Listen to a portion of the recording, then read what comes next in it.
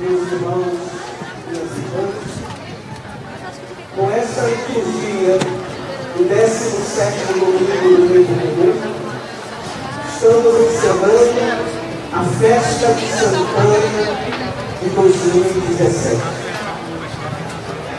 E há 4 anos, também com esse dia, a festa de Santana, o 17º domingo do mês, e fazendo as décimas leituras. O espírito da liturgia desse ano, esse domingo, nos diz: na primeira leitura, o grande pedido de Salomão. Salomão quer ter um coração compreensivo. E Deus vai dar a Salomão um coração sábio e inteligente. Salomão pediu na vida, não pediu riqueza, ele pediu o coração compreensivo para saber governar. E por isso Deus dará a Salomão um coração sábio e inteligente. O salmo de hoje, diz que a parte da nossa herança é observar as palavras do Senhor. A nossa herança é justamente a palavra. E a palavra não é outra coisa, não é outra pessoa, senão Jesus Cristo. E o Evangelho de hoje, fechando o capítulo 13 do Evangelho de São Mateus, que já estamos refletindo há 4 domingos, são as parábolas, as comparações sobre o reino dos céus. E hoje, o reino é comparado como um comprador que procura pérolas preciosas. E quando ele encontra uma pérola grande, de valor, ele vende todos os seus bens e compra aquela pérola. Ou, mais ainda, o reino dos céus é como um pai de família que tira do seu tesouro coisas novas e coisas velhas. E por fim, na segunda leitura, vemos São Paulo dizer que nós somos predestinados a sermos imagens de Jesus Cristo. Este é o nosso destino, sermos imagens de Cristo. Essas leituras com certeza nos ajudam a entender a festa que nós estamos celebrando, a festa de Santana, a mãe de Maria, sobretudo neste ano que estamos celebrando o ano nacional mariano, 300 anos do encontro da imagem de Nossa Senhora Aparecida. Fiz questão de hoje estar usando esta casula e essa mitra, que são as casulas e as mitras que os bispos do Brasil este ano ganharam como lembrança do centenário do jubileu lá em Aparecida. A cruz peitoral que eu estou usando é de Fátima. Estamos no ano do centenário de Fátima. Não é possível pensar Santana sem pensar em Maria, e nem pensar em Santana nem Maria sem pensarmos em Jesus. É uma feliz coincidência com esse evangelho que a imagem de Santana, o símbolo de Santana qual é? A concha com a pérola.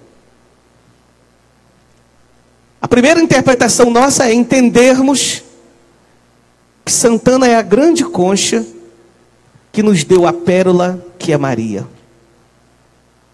Mas se a gente é fiel à oração que rezamos no início da missa, quando nós dissemos: ó Deus, sois o amparo dos que em vós esperam, e sem vosso auxílio ninguém é forte, ninguém é santo.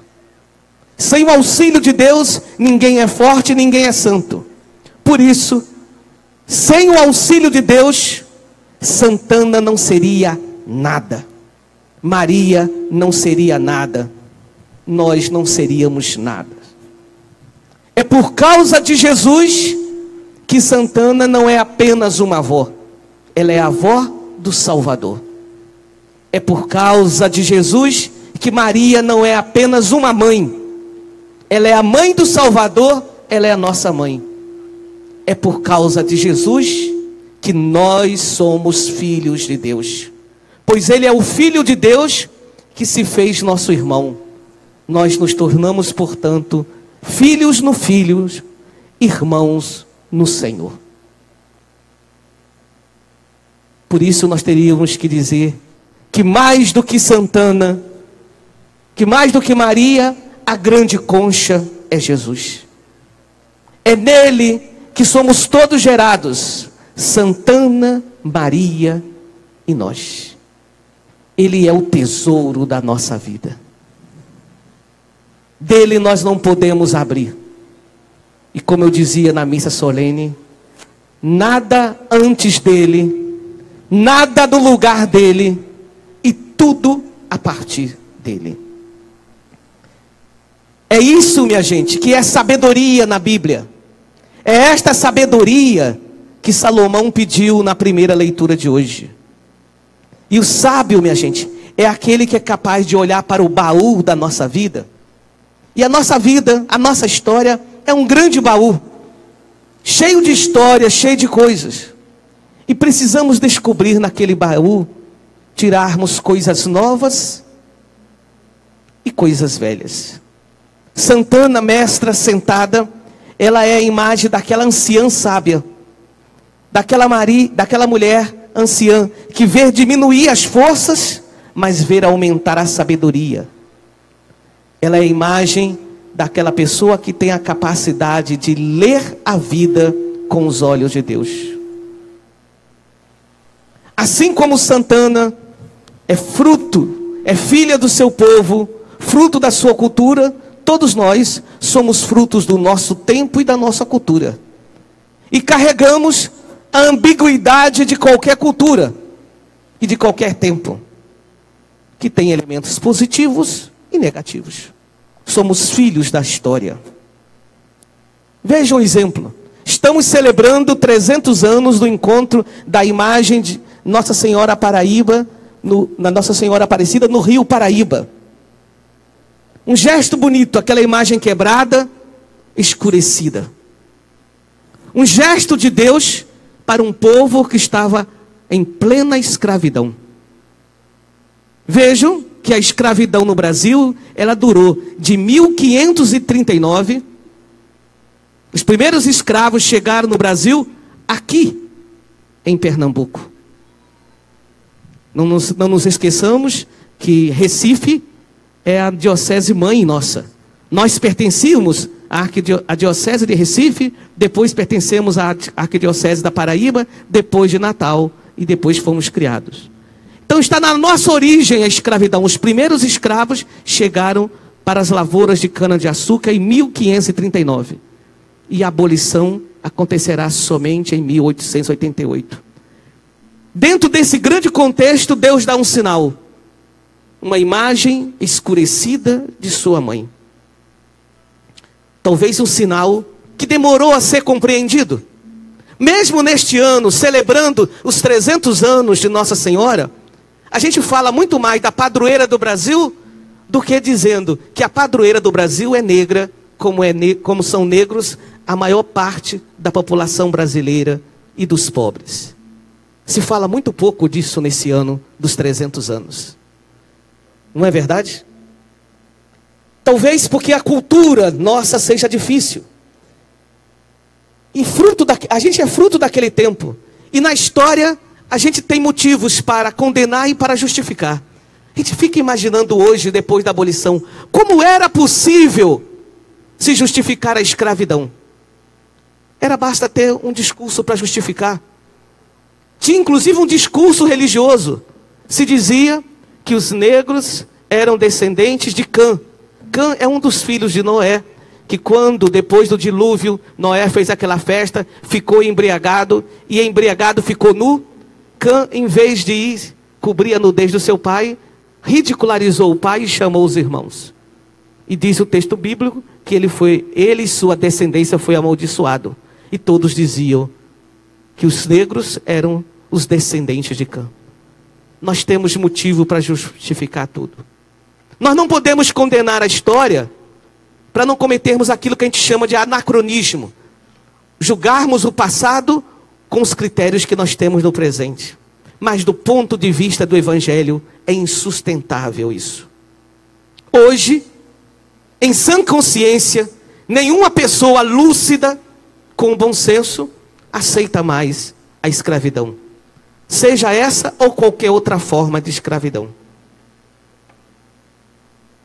Sábio, como Santana, é quem é capaz de, no tesouro da vida, tirar coisas velhas e novas. Velho, minha gente, é aquilo que não responde mais, que já cumpriu o seu papel na história. Como seria bom se nós pudéssemos dizer que a escravidão é coisa velha? E não é. Nós sabemos que ainda temos trabalho escravo no Brasil. Nós sabemos que as leis são feitas para favorecer aqueles que têm. Vejam aí a reforma previdenciária e a reforma trabalhista. Não tirou nenhum privilégio de quem tinha muito. Está sobrecarregando as costas dos mais fracos. Não é verdade? É uma nova escravidão. Novo é mais do que uma novidade. Novo é aquilo que nos renova, próprio do Espírito, próprio de Deus. É Ele que faz nova todas as coisas. Nesta semana, na quarta-feira do dia de Santana, no programa do Marcos Dantas, na 95, houve uma entrevista que me provocou. Marcos Dantas entrevistou o professor Éder dos Santos Filhos sobre sua dissertação de mestrado. E sabe qual era a dissertação de mestrado desse professor? Assim era a sua tese: prevalência e fatores associados à ideação suicida entre travestis e transexuais. A tese que esse professor levantava era apresentando números de suicídios entre travestis e transexuais. Ao ouvir essa reportagem, tive a oportunidade de conversar com o professor. Fiquei pensando em tantos irmãos e irmãs com orientação homoafetiva que se sentem incompreendidos e não amados por nós, que somos igreja, pelas suas famílias, pela sua sociedade e até por si mesmo. Como acontecia na época da escravidão. Fiquei lembrando, nesses 25 anos de ministério, de tantas histórias de sofrimentos de irmãos e irmãs com orientação afetiva, que vieram partilhar conosco, carregando sua dor, e sobretudo a dor de não se sentir acolhido e amado. Me lembro de um fato, em um determinado lugar que eu trabalhei. Certa vez uma mãe veio me procurar, porque seu filho jovem tinha revelado para ela a sua orientação homoafetiva. Esta mulher ocupava naquela cidade um lugar de certo prestígio, e ela não dava conta de digerir esta orientação do seu filho. Como mãe queria amar, mas pelo peso da cultura que ela carregava, pelo peso da sociedade que ela carregava, ela não dava conta de aceitar. Ela entendia a orientação do seu filho como uma forma de exposição negativa daquela que se sentia num lugar de certo conforto e acolhimento na sociedade. Tentei fazer com esta mãe um caminho, mas não é fácil fazer um caminho quando estamos diante dessas questões. Cheguei a me propor a acompanhar o rapaz que nunca me procurou. Pouco tempo depois, esta mulher teve um câncer. Possivelmente, aquele câncer era a somatização daquilo que ela não conseguia digerir no seu filho. E esse câncer foi capaz de levá-la a óbito. Quando eu fui fazer as exéquias, o filho estava ao meu lado. E o filho sabia dessa conversa, porque com certeza a mãe tinha dito para ele. E a única coisa que aquele filho fez, chorando, olhar para mim, foi dizer: eu sei que eu sou culpado da morte de minha mãe. Eu sei que eu sou culpado da morte de minha mãe. E, infelizmente, não era possível naquele momento eu dizer outra coisa para não revelar aquilo que era um direito dele, que eu escutei num outro momento mais privado. Cheguei a dizer, me procure, ele nunca procurou. Mas fiquei pensando na dor que essa pessoa carrega de levar essa culpabilidade que não tem. A culpa não era da sua orientação. A culpa era da sua mãe de não ter dado conta de vencer os preconceitos. Todos vocês sabem que um tema que para mim me toca muito é o tema do suicídio no nosso Seridó. Por isso, quando eu ouvi essa entrevista, me chamou a atenção. E nós estamos no Seridó, onde o IBGE nos diz que 90% da população se diz católica. Eu não tenho ilusão de imaginar que os 90% são católicos praticantes. Mas significa dizer que de mais de 90% bebe deste caldo da cultura católica. Aqui está a expressão, a festa de Santana. Tem pessoas que nem frequentam as missas dominicais, mas que anualmente estão na festa de Santana por causa desse caldo da cultura católica. E eu pergunto se não é um desafio para nós, num lugar tão bonito como esse, com uma longa tradição, com a cultura tão bonita, mas ao mesmo tempo tão rígida, como carregamos aqui no sertão, se nós não teríamos que dar uma boa notícia para tantos irmãos e irmãs que sofrem como esta mãe sofreu, que sofre como esse filho sofreu, que com certeza estão nos ouvindo e estão no meio de nós, que muitas vezes espera de nós uma palavra, uma boa notícia. O evangelho por excelência é evangelho da inclusão. O evangelho é porta estreita? Sim. É um amor exigente, mas é uma porta sempre aberta. Deus nunca fecha a porta para ninguém. Por isso, talvez seria momento de, assim como fomos capazes de dar um salto na sabedoria do evangelho, vencer a escravidão, não está na hora da gente dar um salto na perspectiva da fé e superar preconceitos contra os nossos irmãos homoafetivos? Pensemos, por exemplo, na perspectiva da fé. Na perspectiva da fé. Quando a gente olha para a homossexualidade, minha gente, a gente não pode dizer que é opção. Opção é alguma coisa que livremente você escolhe. E orientação, ninguém escolhe. Um dia a pessoa se descobre com esta ou aquela orientação. Escolha será a maneira como você vai viver a sua orientação. Se de uma forma digna, ética ou de uma forma promíscua. Mas promiscuidade pode se viver em qualquer uma das orientações que se tem. Então, já que não é escolha, já que não é opção, já que a Organização Mundial da Saúde, desde a década de 90, não considera mais como doença, na perspectiva da fé, nós só temos uma resposta. Se não é escolha, se não é doença, na perspectiva da fé, só pode ser um dom. É dado por Deus. Dom é isso, é dado por Deus. Não tem jeito. Se não é escolha, se não é doença, é dom. É dado por Deus. Mas talvez os nossos preconceitos não consigam perceber o dom de Deus.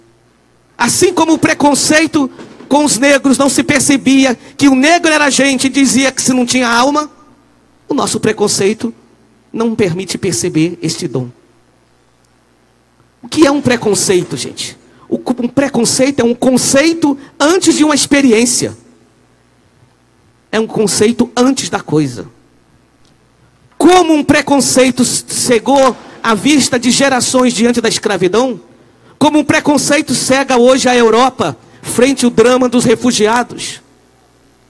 Como muitas vezes o preconceito torna insensível tantas lideranças políticas do nosso país diante da dor dos mais pobres, com as leis, como eu já citei, seja a reforma trabalhista, seja a reforma previdenciária, ou agora há pouco está sendo previsto de ser revista a lei sobre as comunidades quilombolas. tudo preconceito. Papa Francisco, ele é acusado por alguns na igreja, que querem ser mais romano do que o Papa, de baratear a doutrina católica. Baratear a doutrina católica. De dizer que que ele está vendendo a doutrina católica por coisa barata. Na verdade, o que o Papa Francisco está querendo é que o ponto de partida da doutrina católica seja a misericórdia. E a misericórdia, minha gente, não é baratear. A misericórdia é muito cara. Cristo pagou um preço caro pela misericórdia. A misericórdia é um preço caro que a gente paga por ser fiel ao Mestre Jesus. Quando o Papa Francisco esteve a primeira vez aqui no Brasil, na Jornada Mundial da Juventude, em 2013, quando ele voltava para Roma, naquela entrevista que ele sempre concede no avião, a repórter brasileira Ilse Scamparini fez uma pergunta ao Papa a respeito de um escândalo homossexual que tinha acontecido no Vaticano naqueles dias. E dentro da resposta, ele nos dá esta pérola, falando dos nossos irmãos homoafetivos. E que ele usa a expressão gay. Porque gay na Europa não tem o mesmo sentido para nós. Nós, quando falamos gay, tem uma palavra carregada de preconceito. Na Europa, não há. Por isso que aqui no Brasil é melhor chamar homoafetivo. Então, quando ele se refere, está se referindo como se fala na Europa. Ele diz: se uma pessoa é gay e procura o Senhor e tem boa vontade, quem sou eu para julgar? O catecismo da Igreja Católica, diz o Papa, diz: não se deve marginalizar estas pessoas, por isso devem ser integradas na sociedade. É bom que os ortodoxos também leiam o catecismo da Igreja Católica. No último sábado de 2015, numa audiência privada, que não foi revelada por Francisco, mas foi revelada pela pessoa que foi em audiência privada, o Papa recebeu em sua casa o transexual Diego Neria Lerrahaga e sua namorada. Como se deu esse encontro? O Papa recebeu uma carta desse transexual espanhol, falando da dor que ele tinha, do preconceito que ele sofria na sua comunidade católica da Europa.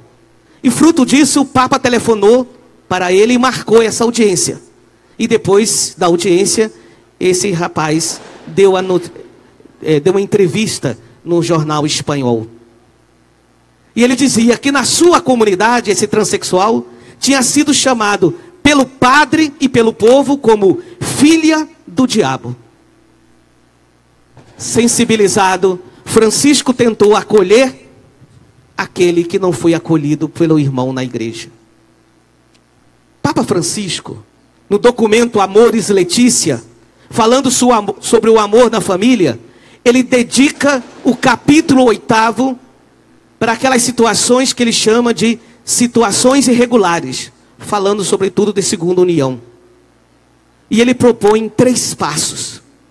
Eu me pergunto se aqueles 3 passos que o Papa Francisco propõe para acompanhar os irmãos em situações irregulares na vida 2, também nós não teríamos que dar em relação aos nossos irmãos homoafetivos. Acompanhar, discernir e integrar. Acompanhar, discernir e integrar. Não seria esta a sabedoria salomônica que deveríamos aprender de Jesus? Não é essa a misericórdia que é parte da nossa herança com Deus, como nos fala o Salmo? Não somos todos, independente da nossa orientação, imagem de Cristo? Cristo, quando olha para a gente, Ele não olha para os nossos órgãos genitais, olha para o nosso coração. E quando Ele nos chama pelo coração e nós vamos com tudo, inclusive com as nossas orientações. E somos todos imagem do Senhor. Não é esta pérola que Santana está nos dando hoje, como nos lembra o Evangelho? a pérola da misericórdia de seu neto, de seu Deus e nosso Deus, do Filho de Maria, do Filho de Deus, nosso irmão. Que Santana nos ensine, como ensinou a Maria, a ter os olhos fixos no transpassado Jesus e um olhar misericordioso para os transpassados na história. E hoje quero contemplar como um dos transpassados da história os nossos irmãos e irmãs homoafetivos que não são acolhidos nem amados por nós. Que Santana nos mostre o caminho para Jesus.